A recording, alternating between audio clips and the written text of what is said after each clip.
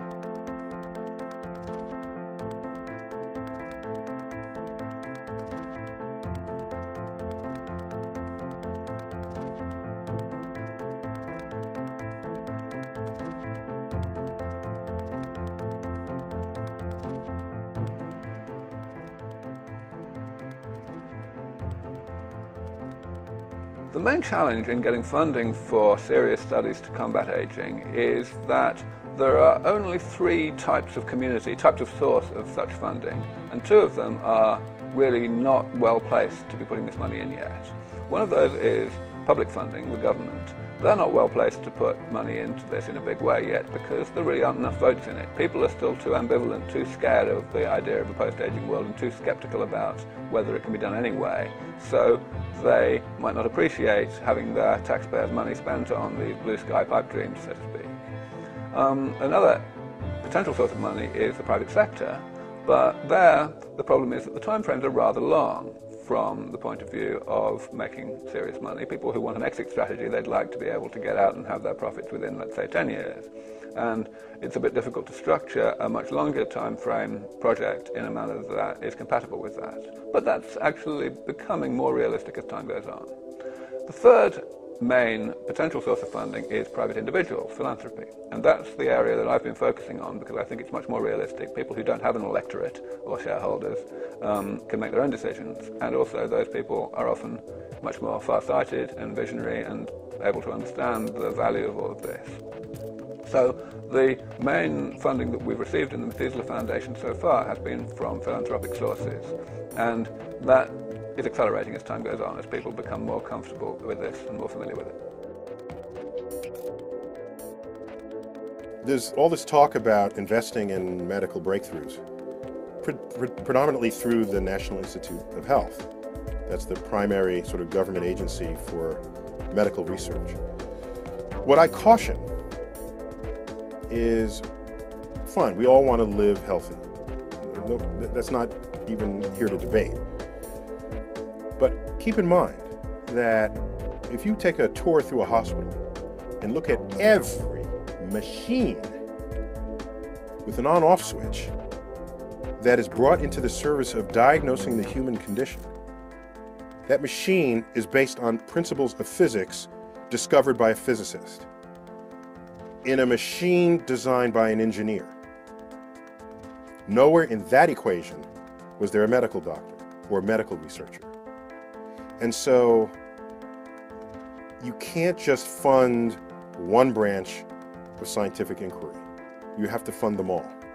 Because these advances, for example, the MRI, came from principles of physics discovered by a physicist who had no interest in medicine.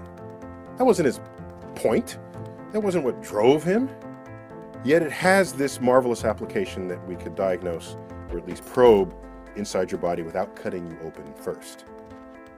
So the cross-pollination of disciplines is fundamental to truly revolutionary advances in our culture. And so you can't fund any one thing without the other.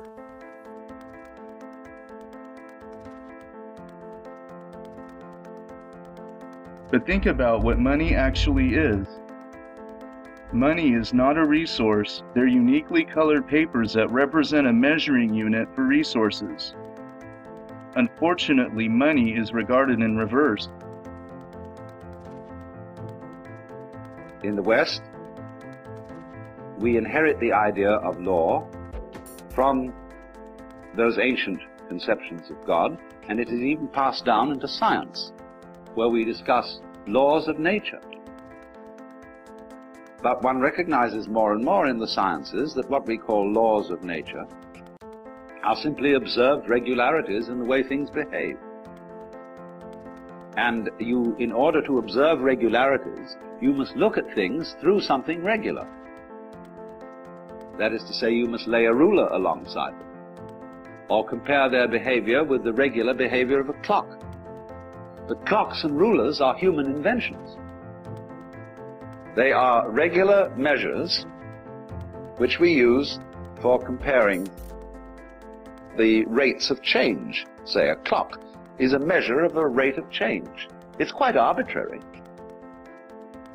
But we very easily compare our regulation measuring devices with what makes things happen, as if the sun rises because it's 6 in the morning. Now that's being completely backwards in one's thinking. And we get into the same confusion when we imagine, for example, that money is wealth. Here we have fantastic wealth, you know, and we have the technological possibility of making everybody on earth the enjoyer of an independent income. We can't do it because people say, where's the money going to come from? Because they think money makes prosperity. It's the other way around. It's physical prosperity, which has money as a way of measuring it. But people think money has to come from somewhere, like hydroelectric power or lumber or iron, and it doesn't. Money is something we invent, like inches. So you remember the Great Depression? When there was a slump? And what did we have a slump of? Money. There was no less wealth, no less energy, no less raw materials than there were before, but it's like you came to work on building a house one day, and they said, sorry, you can't build this house today, no inches. What do you mean, no inches? Just inches. We don't mean we got inches of lumber, yes, we got inches of metal, we've even got tape measures. But there's a slump in inches as such, you see? And people are that crazy. They can have a depression because they've got no inches to go around, or no dollars. It's all a lot of nonsense. But you see, because we get thinking backwards, making the metaphysical tail wag the dog, making the law rule things, whereas it doesn't. It's merely a way of measuring what happens.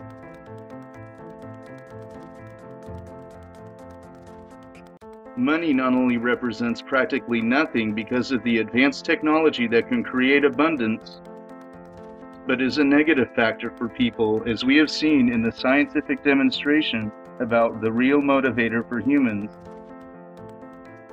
Most of the time, technology exists, people exist, and resources exist, but there isn't enough money.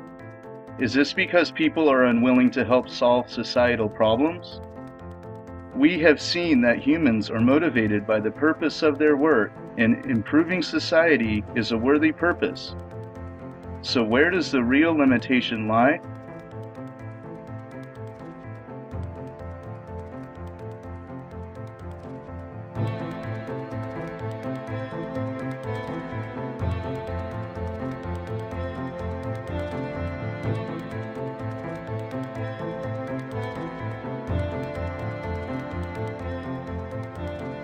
Focusing on the purpose of work and using technology to organize the world more intelligently based on the Earth's carrying capacity.